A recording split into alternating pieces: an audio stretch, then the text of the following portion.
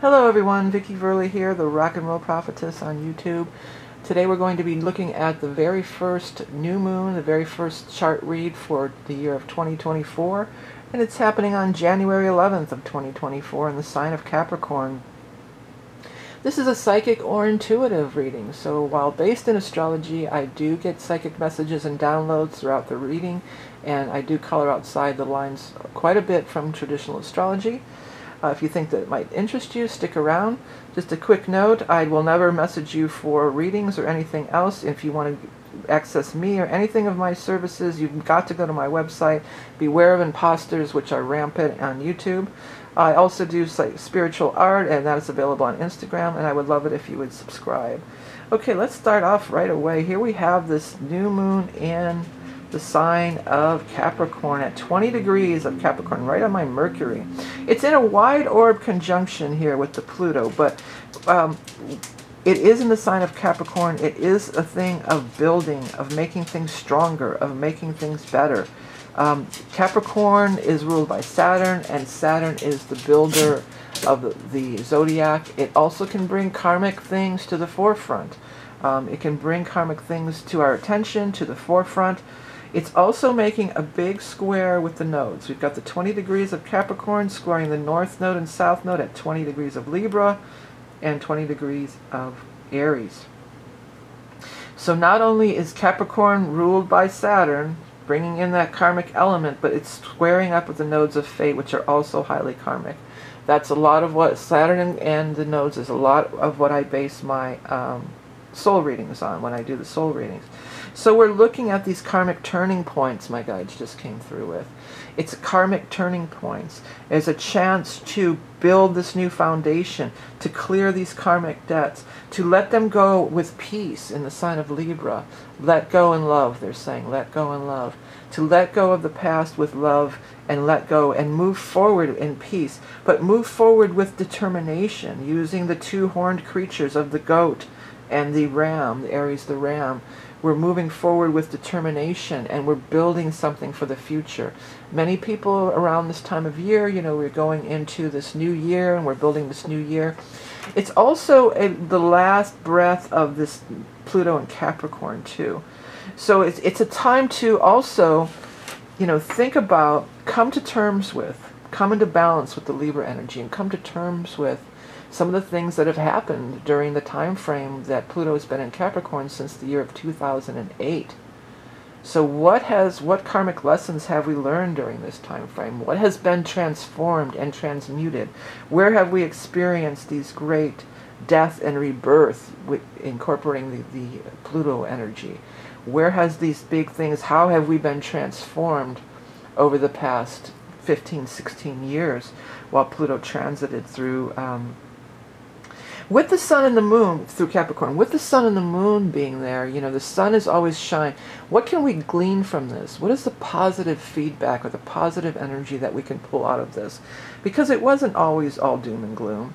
And because it covered such a wide span of time, what were the things that were good about it?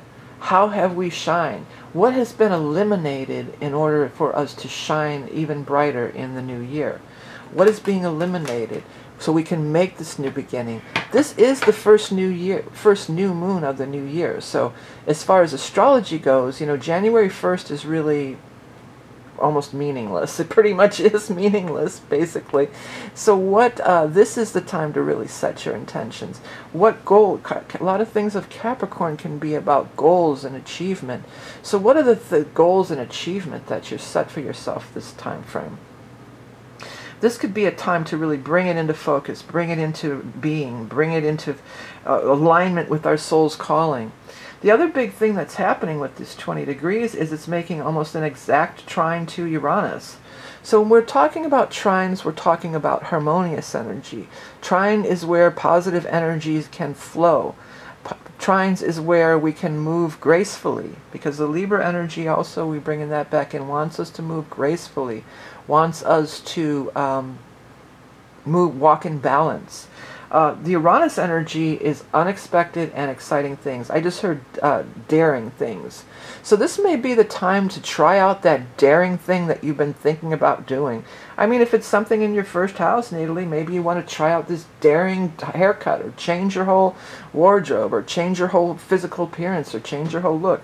You know, if it's in your career houses and money houses, maybe you want to just change, you know, change your whole job, change your whole profession, change your whole trajectory as far as that goes.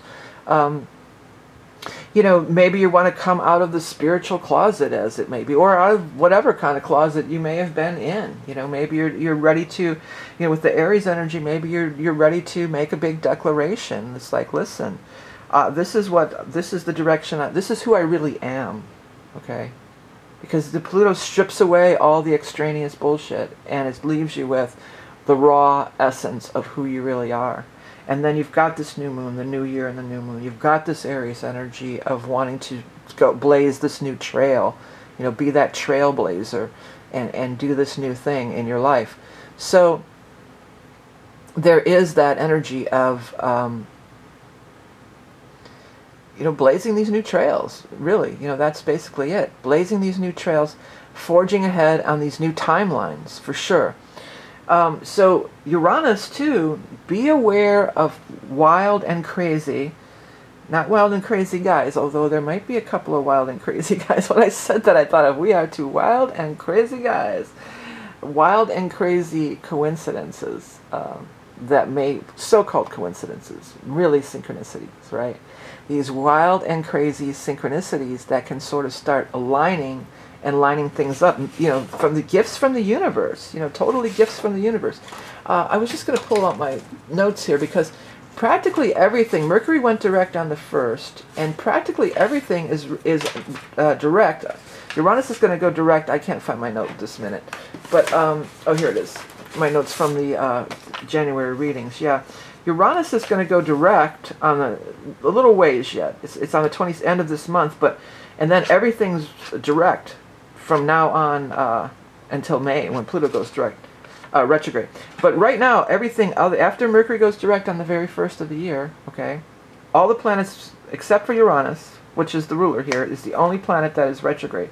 So there's this big push, this big energetic blast of energy to really move things forward, to really, you know, there's not a lot of obstacles in our way at this time. Things are really blasting off, you know, blasting off into outer space is what they're showing me. Or like a rocket, or they're saying rocket fuel. What I'm seeing is somebody lighting off, you know, one of those old-timey, you know, one of these kind, like from the Coyote Roadrunner, one of those. And shoo, you know, just goes off into outer space. That's the way they're showing it to me. Or maybe it's Jeff Bezos' spaceship. Right away I got to go to the Austin Powers movie, or what's his name, where they're all saying, oh, it's this, it's all these words for a penis. And it was, who was Dr. Evil, was it? Dr. Evil's spaceship. What is it? It's... But that's what the guys just showed me, and it was red too, like this big red rocket, you know. But something that you're launching around this time could, wow, just shoo, take off like that. Again, it's going to depend on which house it's going to fall in. You know, it could be a lot of things. Maybe it's a creative, it could spark something in, because, you know, Taurus is very much ruled by Venus, very much creative energy. You know, it could be something that you're just excited about, and it just sparks some energy in your life. It doesn't necessarily have to do with otherworldly success. It's funny I said otherworldly success. Well, outer space, maybe it is otherworldly success. But, you know, worldly success, although Capricorn can be that way, and Taurus too. But it could be just in your own life, you know, just in your own life, your own, something really taking off, and you're just so, you know, happy, excited, you know, things just really moving forward in a huge way for you, you know, just taking off like never before. Or maybe, for some of you, you're finally getting, somebody out there, because Taurus is also like music and the arts. Hello, Mr. Squirrel. There's a squirrel on my neighbor's roof just staring right at me. Hello, Mr. Squirrel. Hello, my friend. Just stay on the neighbor's roof. I don't need you crawling around on my roof. But anyways, what was I talking about? Oh, like taking off, like you really grasp it, like you really get a grasp of it. Like if you're struggling to learn, there's those learning curves, or maybe it's a software or whatever. But like I remember, you know, anymore, I don't have to think about it when I play. You know, it's just like learning to drive a car and incarnating in a human body. You know, after a while, when you first trying to learn to drive, it's really awkward. You know, you're trying to learn to walk, it's really awkward as you're a baby. But then after a while, you don't think about it anymore. That you know, so that's, or even just like a software, like photos, or even this one. I'm getting to where I can pretty much be fluid in this one, Procreate. But it took me a minute, you know. But I also came from a background of graphic design. I already understood Illustrator, Photoshop, you know, InDesign. So it was just like finding out how to do it in this software, basically. But, you know, sometimes when you're just learning something, there's that clunky, awkward period, but then you get it. And then it's like, then you can really use the tools as they were intended. Or, again, it doesn't have to be software, it doesn't have to be you know, anything like that. But really what came to mind was musical instruments. You know, like when I sit down to play anymore, I don't have to think about it. You know, it just, oh, he just dived off the roof. I don't know if I can get the squirrel over here. He dived off the roof and jumped on a wire, like a, whatever, their cable going up to the second floor, their, some kind of wire phone line or something. And then he climbed up on, he made this squirrel. I mean, so we're talking about all this stuff. This could be a time of great leaps. I mean, and that's totally a Uranus thing. I just got to do a quick little illustration. So here he is on the neighbor's roof, right? And then this is the main building. He's like on the porch roof. So here's Mr. Fuzzy Squirrel, and he's sitting there looking at me. And he's looking around, looking around. There's a drain pipe. There's a couple other things going on here. And then way over here, like way over here, there's this wire going to their cable, whatever. And he just jumped. I didn't even see where he went. I just saw him, and I had to like go get a different angle. Like, where did he go? And there he is. He's crawling up this thing. So we could be doing these big leaps like that. This big leap, but it's going to require that courage, because that was brave. He could have, I thought he jumped off the roof and landed on the ground. Like, there's nothing there. Where could he have possibly gone to? But he found another way. He found another way to get higher, to get to that higher plane, to get to that place that he wanted to get to.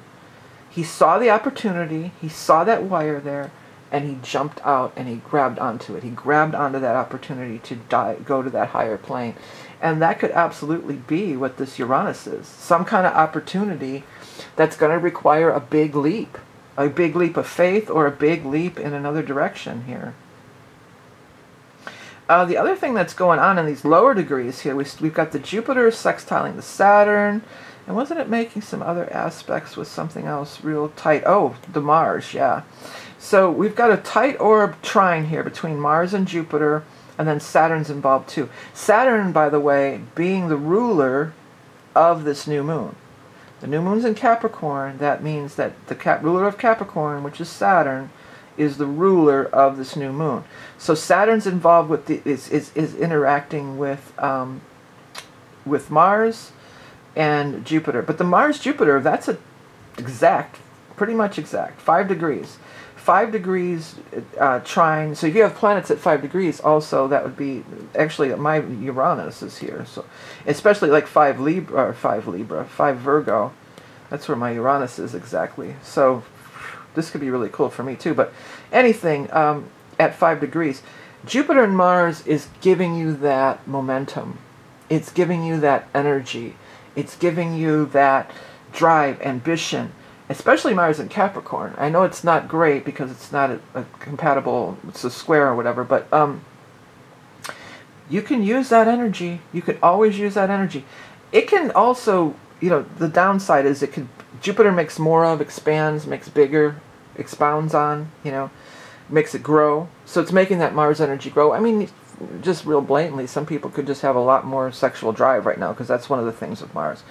But also Mars, if not dealt with through physical activity, whether it's sexual or, you know, exercise, or I like to garden, dig in the dirt, it can become combustible. It can become anger. It can become this, you know, impatience and things of this nature. Not usually in the sign of Capricorn. In the sign of Capricorn, it might be like kind of just short, just kind of like mean, short, like you know, just like, oh well, too bad for you, cold. You know, and I'm a Capricorn sun, so you don't have to blast me in the comments. But there's an upside and down to everything, and Capricorns can be cold. You know, they definitely can be cold. I know they're warm and soft inside, and it's just a front. I know I can hear you all right now. You don't have to make nasty comments, please. But in this instance, the exasperation or the expansion or the amplification, that's the word I was trying to find. Jupiter will amplify, okay? So it's amplifying that Mars and Capricorn energy. It can be, you know, coldness and not uncaringness or just self-centeredness. It can be like that, you know, just the bottom dollar. What's the bottom line? I don't care about anybody else, you know. But hopefully it wouldn't be. But just know, because it's still in the sign of Capricorn, even though out of orb, it's, you know, 15 degrees away, I wouldn't count that as a conjunction, really. But that Capricorn energy, I mean, it's amplified right now, you know. We've got Pluto, Sun, Moon, Mars, and then the part of fortune there. So we can, part of fortune, we can work it out, but we can, you know, use the energy in the most positive way to be fortunate upon ourselves, to gift ourselves in the most positive way. Saturn's involved too, the ruler of the chart. So Saturn, I mean, things launched now can really, with the Jupiter, not the Uranus, the Jupiter, it can really grow big, exponentially, the guides are saying. It can really amplify. You know, there could be amplified expressions like that rocket taking off, you know. I'm hearing skyrockets in flight, afternoon delight. Well, there could be some of that going on too. The other thing is here, we've got this Venus exactly trining the North Node and sextiling the South Node in Sagittarius. Well, not exactly. I was wrong on that. Exactly trining Chiron and this North Node to some degree, but really with the Chiron is what I was trying to zero in on here. That's what they were showing me. Okay, so Chiron is that healing. Chiron is healing that self. Venus and Sag energy likes to keep it kind of loose and free. You know, Sagittarius are famously the what you call it of the zodiac, the bachelors of the zodiac, they used to say. So, you know, the bachelors of the zodiac, they don't want to be tied down. They want to be free. They want to, again, they want to keep it light and free and everything. So there could be an element of that going on. Let's keep it light and free. Let's focus on healing ourselves. Let's not look for, see, the Libra South Node of what we're releasing is, let's not look for that savior. You know, let's not find that, well, when I find that right partner, then I'll be okay. Well, you know, maybe that's really not the case. You know, that's probably not the case. That's probably, you know, you've got to, the one thing that Chiron and Aries is calling us all to do is heal ourselves. You know, go through and heal ourselves.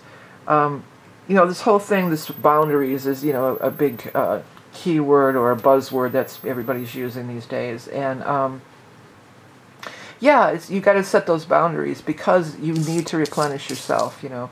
And it's about looking after yourself so that you can be the warrior for whoever, you know, because Mars is that warrior energy. So you can be the warrior for that cause or that person or your family or your whatever you is important to you. Not always needing the outsider's approval. But also, like, not letting others necessarily drag you down. You know, Venus and Sag can handle things in a real cool way, you know. You wouldn't, Sagittarius, you don't usually get pissed if they don't like it. Like, you say, hey, you want to go do this thing? And they're just like, yeah, and I don't know, maybe, whatever, blah, blah, blah. And it's not in a way like, oh, what a bitch, they didn't want to go, you know.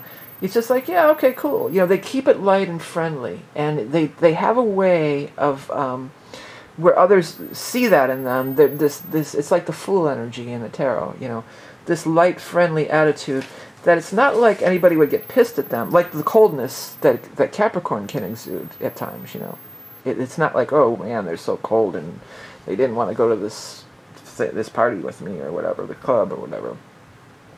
No, it's just like, okay, cool, catch you next time, you know.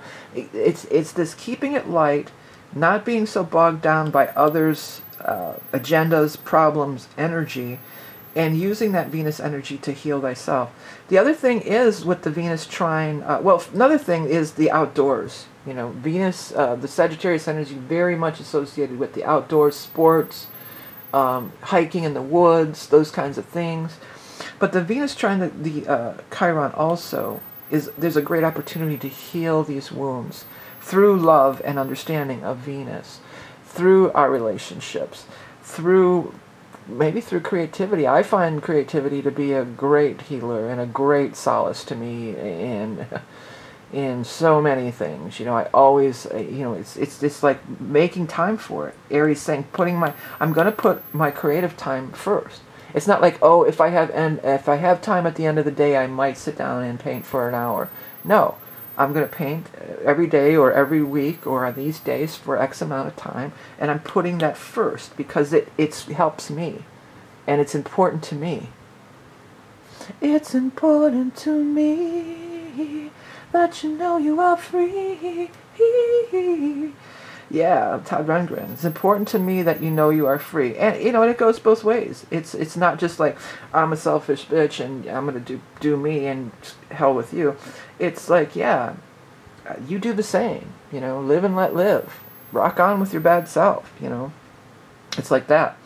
Yeah, so a lot of energy. Let me just do a quick double check on the ephemeris if there's anything big that I missed. We got the Jupiter-Saturn stuff. We got the Venus trine the Jupiter. No, Mars trine Jupiter, excuse me, yeah. Venus trine the node, Mercury trine Neptune. We didn't go into the Mercury trine Neptune, yeah, and that's a pretty tight orb there too. And the Mercury is in a pretty tight orb with that galactic center. So the galactic center, of course, is that portal. It's the center of our universe. It's where energy and downloads come through and from the outer realms and are accepted into this earth plane. And Neptune definitely carries that quality as well. The Neptune is the subconscious mind, the spiritual side. Neptune is also big for the creativity too, totally. So with this Neptune-Jupiter, it is a square, but again, taking into account that Uranian energy and all that other stuff that's happening, we could get these downloads. We could get these big downloads, these big aha moments, these big creative breakthroughs, for sure on that. Creative breakthroughs is going to be a big thing right now. And because it's at this higher degree, and then the Pluto's there too, the Pluto's also sextiling the Neptune, we're at the end cycle of this. Like the final solution. For some people, it could be something you've been toiling on and worrying about. Maybe not worrying about, but trying to have this breakthrough or this understanding or this. Like I was talking about studying the instrument or whatever, the learning curve, and then all of a sudden you can just bam get it in a way like I just did this tutorial I posted. It's got a lot of views already.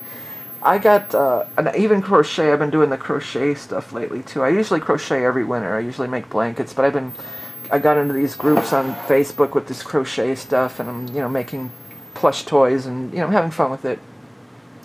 But if they say pattern and they give you this written pattern and it's stitch 1, do this, blah, blah, blah. I mean, it's like stereo instructions.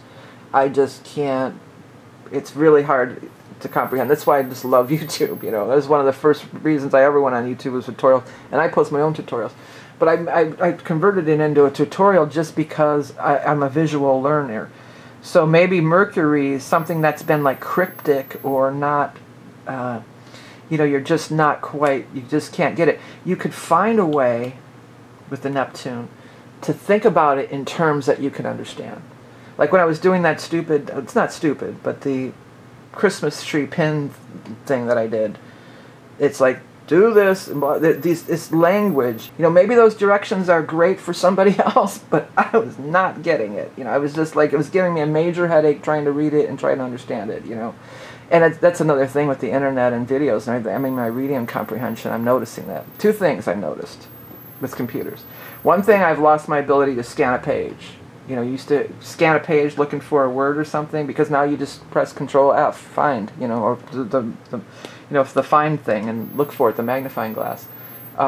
So my brain has lost that ability, but my brain is really not, losing a lot of my reading comprehension as far as like that kind of stuff is really not, it's going down. I mean, maybe I need to try to force myself to regain that skill, but why should I? Why should I when there's a video that's going to show me how to do it and make it so easier? And even if there's not a video, again, it could just be this breakthrough in your own mind. Oh, they mean pin, bead, pin. Okay, now I get it. Not a paragraph of gibberish that I can't understand that sounds like stereo instructions with no images, you know. Oh, okay, this is what and once it's easy once I put it in terms that makes sense to me.